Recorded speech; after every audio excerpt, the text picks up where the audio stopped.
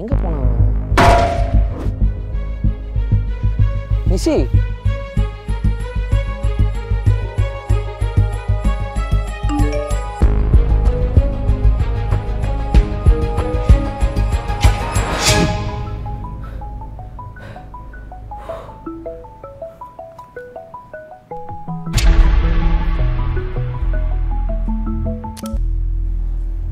Hello Aravind, என்ன ஞாபகம் இருக்கா? ராஜேஷ் சார், நீங்களா? ஆமாம், அன்னைக்கு எங்கள் வீட்டில் சிலிண்டர் ஆன் பண்ணிட்டு ஓடிட்டல்ல, அதுக்கப்புறம் எங்கள் வீடு வெடிஞ்சிருச்சுரா. உன்னை எப்படி பழி வாங்கலான்னு யோசித்தேன். அதான் யூடியூப்பில் this is me Aravind, welcome to my show அன்னோட்டிஸ்ட் அப்படின்னு ஒன்று பண்ணுறல்ல. இப்போது நிசியை தூக்கிட்டா கண்டென்ட் இல்லாமல் நீ எப்படி வீடியோ போட முடியுமா? ராஜேஷ் சார் ப்ளீஸ் நிஷியை விட்டுருங்க ப்ளீஸ். விட்டுருங்க. விட்டுறேன், ஆனால் நிசி இல்லாமல் 3 கண்டென்ட் போடணும். போட முடியும்? ஐயோ ஐயோ சார், அவன் இல்லாமல் எப்படி சார்? Sir please. அதானே எனக்கு வேணும். சார் அவன் இல்லாமல் என்னால் எதுவுமே பண்ண முடியாது சார். அவன் சொல்லி தான் என்னால் பண்ண முடியுமே. ப்ளீஸ் விட்டுருங்க அவனை. ஹலோ ஹலோ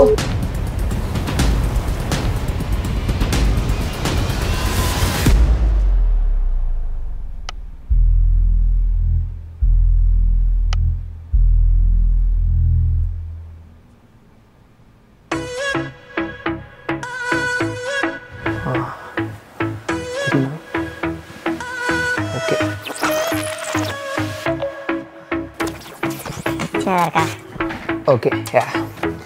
நீங்கள் நம்ம வீடியோவில் எதை பற்றி பார்க்க போகிறோன்னா, நம்ம வாட்ஸ்அப் யூஸ் பண்ணுறோம்ல, அந்த வாட்ஸ்அப்பில் ஒருத்தரோட ப்ரொஃபைல் நம்ம கிளிக் பண்ணோன்னா கீழே என்கிரிப்ஷன் அப்படின்னு ஒன்று வரும். அதை நீங்கள் கிளிக் பண்ணிங்கன்னா ஒரு QR கோடு வரும். அந்த QR கோடு கீழே ஒரு 60 டிஜிட்ஸ் நம்பர் வரும். அது வந்து சேட் பண்ணுற 2 பேருக்குமே ஒரே நம்பராக தான் இருக்கும். அது ஏன் அப்படின்றதும் அண்ட் வாட்ஸ்அப் யூஸ் பண்ணுறது சேஃபாக இல்லையா அதை பற்றி நம்ம பார்க்க போகிறோம். This is me Aravind, welcome to show Unnoticed.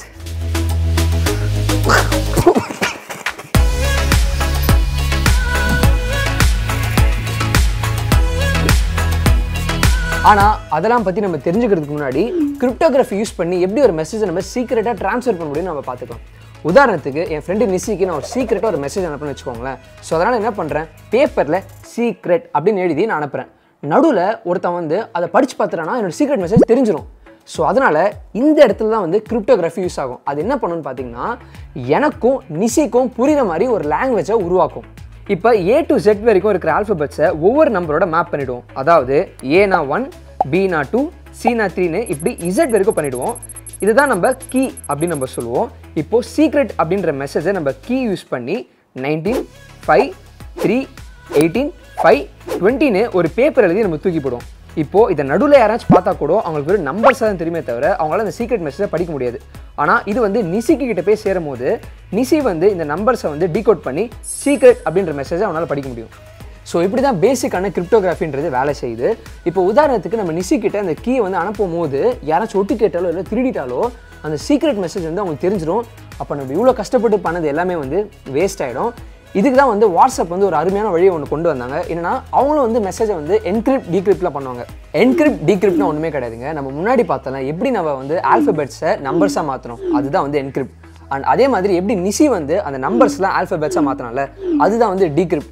நம்ம யூஸ் பண்ணுற மாதிரி சிம்பிள் கீஸ்லாம் அவங்க யூஸ் பண்ண மாட்டாங்க. அவங்க வந்து 60 டிஜிட்ஸ் ப்ரைம் நம்பர்ஸ் தான் வந்து யூஸ் பண்ணுவாங்க. அதை நீங்கள் பார்த்த வாட்ஸ்அப்பில் அந்த 60 டிஜிட்ஸ் ப்ரைம் நம்பர்.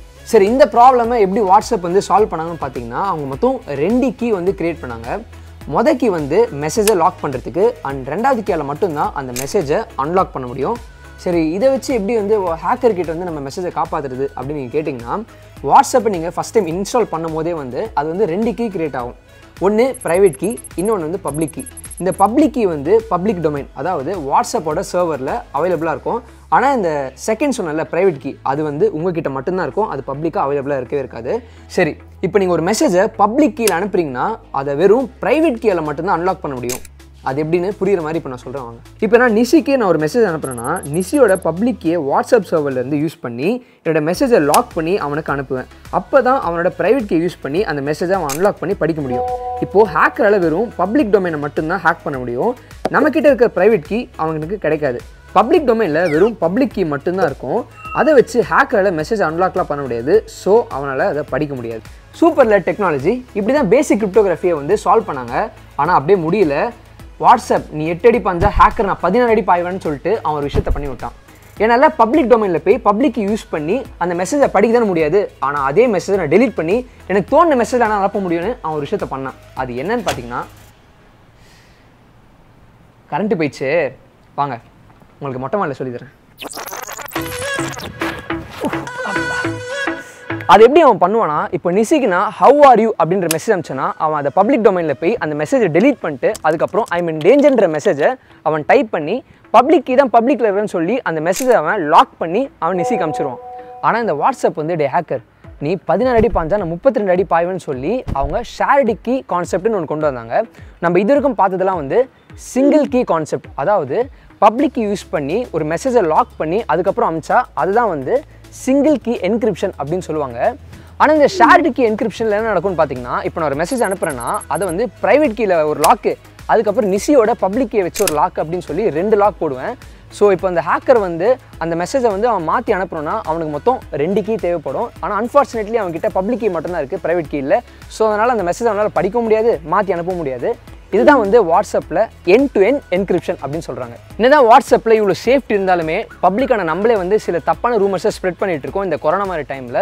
ஸோ தயவு செய்து ஒரு மெசேஜ் உங்களுக்கு வந்துச்சுன்னா அதை தயவு செய்து வெரிஃபை பண்ணுங்கள், அதுக்கப்புறம் நீங்கள் ஷேர் பண்ணுங்கள். தேங்க்யூ.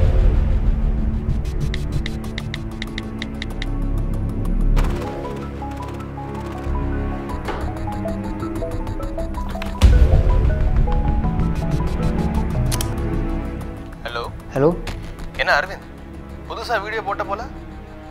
ஆமாம், எல்லா வீடியோலையுமே கடைசியில் லீடு கொடுப்பேன். இந்த வீடியோவில் மட்டும் என்ன ஆச்சு?